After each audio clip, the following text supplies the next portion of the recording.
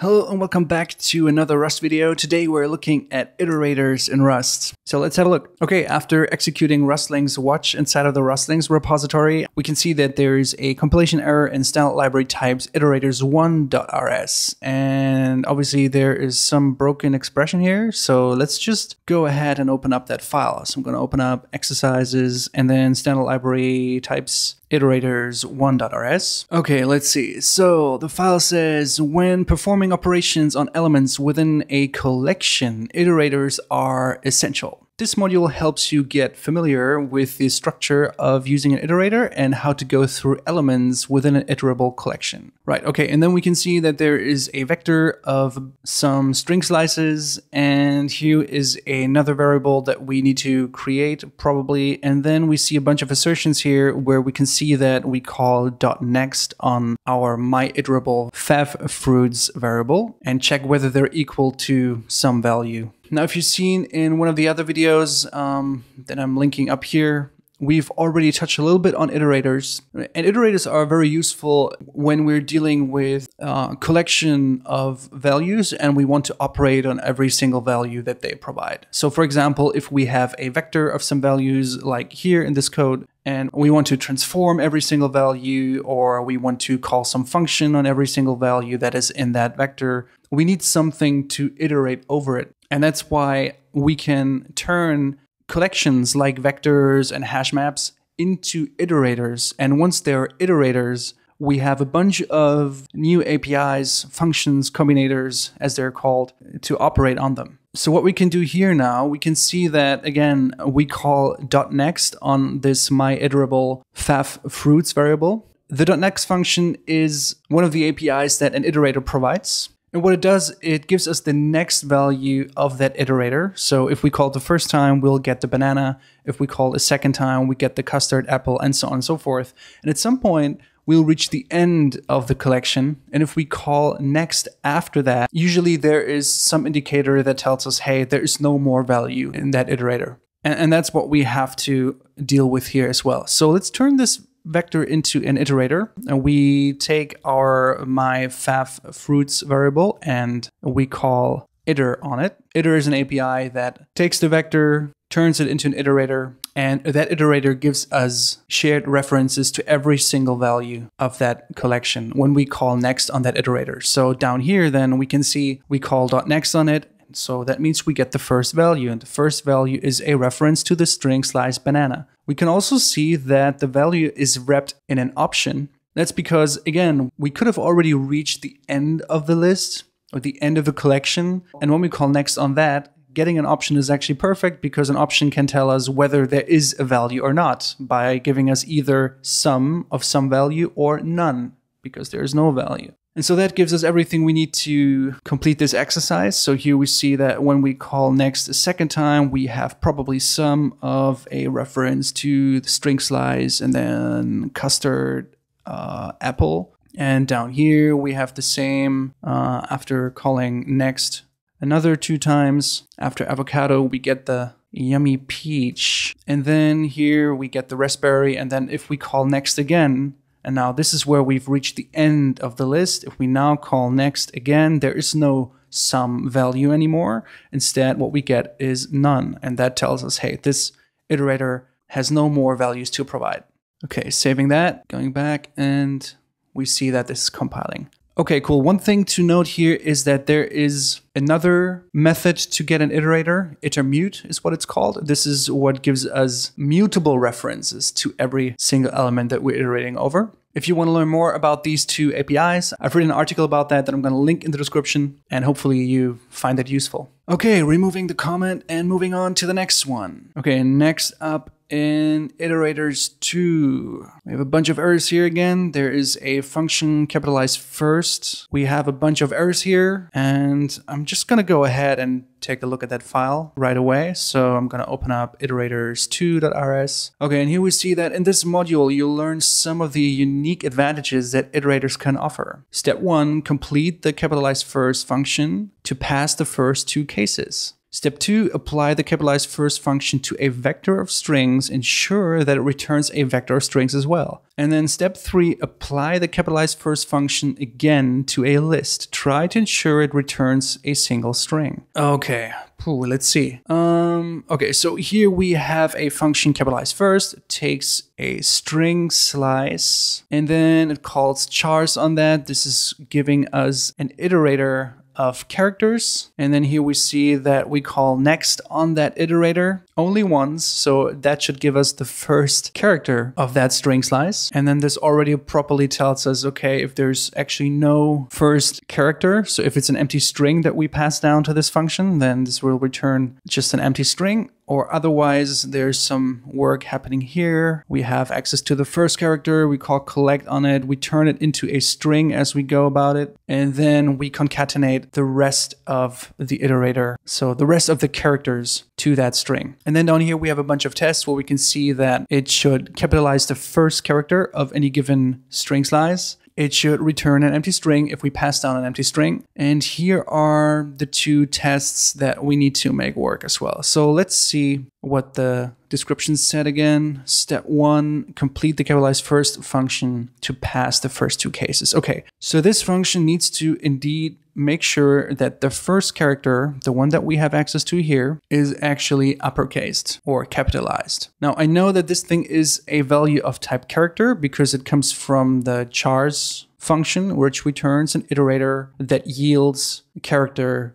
values. Now, a value of type character has a to uppercase function. So that should turn uppercase, and then we can collect it into a string. Now, this is actually a pretty cool example where we can see that the turbofish syntax here, where we use double colon and then angle brackets and then a type to specify what type we want to collect our iterated values into. It's not just possible to take an iterator and then collect its value into a vector. We can actually collect them into many different types, depending on what we're dealing with. So in this case, we can collect them into a string. And the reason this works is because we actually can call collect on a single char as well. The reason we can do that is because a char also implements the iterator trait. And that is because sometimes specific characters are actually represented with more than one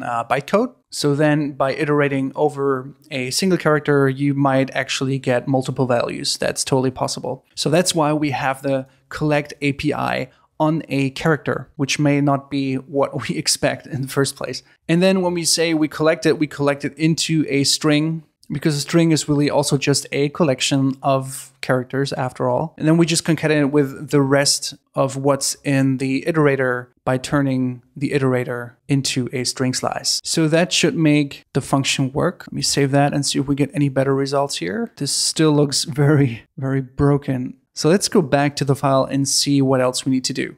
Okay, so here in step 2, we have this test that checks whether it capitalizes words as well. So we have a vector of a bunch of words, hello and world in this case, and then we have capitalized words as a variable, which is a vector of string, and we need to assign it some value because here we see that it should be indeed a vector of string with the same words that we have here, just with the capitalized first character in every single word. And we can do that very nicely with iterators as well. We know we have a vector of words, so we take the words and we can then turn them into an iterator. And when we've done that, we can actually take every single word that we're iterating over. So we can use a function for that iterators provide, which is the map function. Now the map function takes a function as argument, which has access to the value that we're iterating over, in this case, a word. And then we can map whatever we get to a new value. Now, what we want to take whatever word we get and capitalize the first character so we can put it then back into a vector after that. So we take the word and then we call capitalize first on it. And then once that is done with all of the values that we have in the iterator, we can just collect that back into a vector again, and that should give us the vector of string. And here we don't have to use the turbofish syntax because we already have the type annotated here in the variable. So the compiler is going to be able to infer that we are indeed interested in collecting into string values, or into a vector of string values rather. Okay, and then in the next one here, we can see the same thing, just that we deal with different words here, and also it should be collected into a string type, not into a vector of strings. So very similar, we can say we take our words and then we iterate over them, and then actually all we have to do is really just collect them back, but into a string, and that should already do it. Oh no, we also need to capitalize the words first here, as we can see here. So once we iterated over it, we map again over every single word that we get. Then we call capitalize first on that, and then once that is done, we collect the values back into a string. That should do it. Okay, let me save the file and see if that works. Yay, this is working. Okay, cool. Nice. So I'm gonna go and remove that comment here and move on to the next one. Okay, next up we have errors in Iterators 3.rs, where we deal with a function divide that needs to return a result, but it found a unit type value, so it's probably not returning anything at the moment. Let's have a look at that. Iterators 3.rs. Okay, cool. The file says, this is a bigger exercise than most of the others. You can do it. Here's your mission, should you choose to accept it. We do accept that, yeah.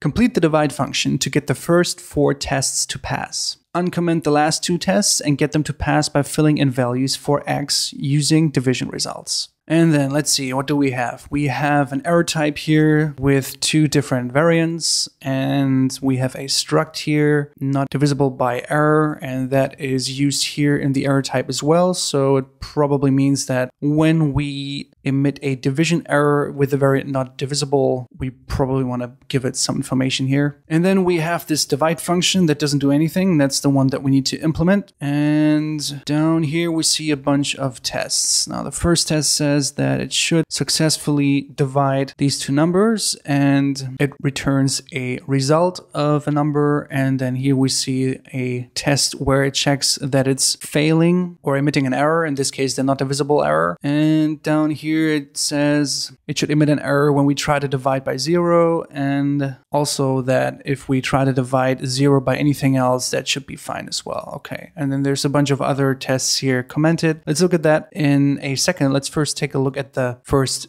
4 tests here that we need to make work. Okay, so coming back to this function, we have this divide function, which returns a result of I32 and a division error. And here it says the function should calculate a divided by b if a is evenly divisible by b. Otherwise, it should return a suitable error. Okay, so let's see, what do we need to do? So we can say that if b equals 0, then we know we're trying to divide by 0, in which case we for sure want to return an error of, what do we have here? Division error divide by 0, right? So division error and then divide by 0. Then we want to know if a is evenly divisible by b. And we can do that by checking if a modulus b equals 0, or if it actually not equals 0, then we know it's not evenly divisible by b. So then we know we want to return another error, in this case a division error of not divisible, right? And that one takes a not divisible error type, which is a struct that takes a dividend and a divisor, I guess is what it's called. I actually don't know. Anyway, so we give it the dividend here, and that is going to be a, and then the other thing, that is going to be b. Okay, and otherwise we know that everything's fine, so we can just say we return okay, a divided by b. I think that should be it. So let's save that and see what the compiler says. Oh, we have a syntax error here. Down here we need to make sure that we close the error as well.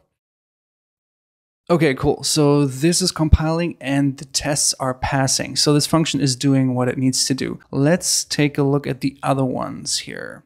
I'm going to remove the comments. Okay, so it says result with list. So here we have a vector of numbers, And then we have division results. What we do is we take the numbers, we turn them into an iterator, and then we map every value that we get to the result of divide that number by 27. So this is going to give us a vector of result of I32 and a division error. I usually put comments like this behind code like this because it just helps me keep track of what transformations are going on. So you don't have to do that. Don't be confused by that. I just hope it helps.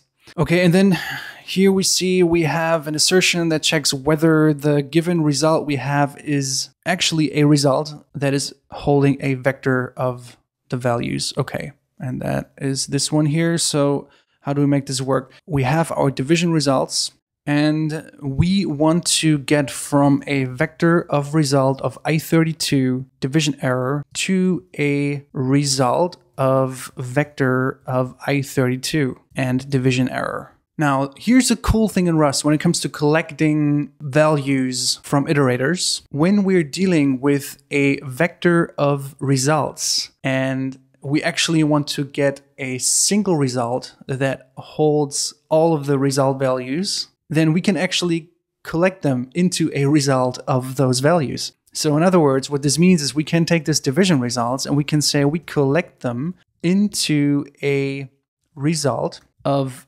what do we want? A vec of I32 and a division error. And then, so what this is actually going to do, it's going to take the values of the iterator and filters out all of the values that are okay values and maps them back into a result. So we can transform this type to this type with just a single line of code simply by collecting them back into a new type and using this type annotation here. And okay, and then we see here list of results. We have pretty much the same code, but we see here that we indeed want to have a list of results now, not a result of a list. So let me just copy this over here and then adjust it accordingly. So here again, we're dealing with a vec of result of I32 division error. And that's pretty much what we need to do. We just need to collect these values then and tell Rust that this is the value that we want to collect into. So I'm gonna change this annotation to a vec of a result of I32 and a division error, and that should give us exactly what we want. So let me save that and see if that's working. Okay, we have an error here. Oh, right, of course. So the turbofish syntax needs to have these colons. I'm very sorry. So colon, colon, and then the type is there. Trying again. And there is more that's wrong. Obviously, I messed up the angle brackets. There is one angle bracket missing here. What else do we have? Let's see. Oh, right. Here we need to make sure that the result has the division error, not the vector. Sorry, just messed up the angle brackets. Okay, let's try that again. Oh, and there's one more. Okay, let's have another look here. We have a vec of result of I32, and we're closing this one. Oh, we need one more bracket here. You know, usually you have IDEs that help you with that. I don't have that. Okay, try again. Yeah. It's working. Okay, I'm gonna go and remove the comment and hope that nobody has seen what just happened. Okay, and that's it with iterators for now. I think I need to go and hide behind a rock or something. Hopefully this was informative and useful, and yeah, make use of collect. Thanks for watching.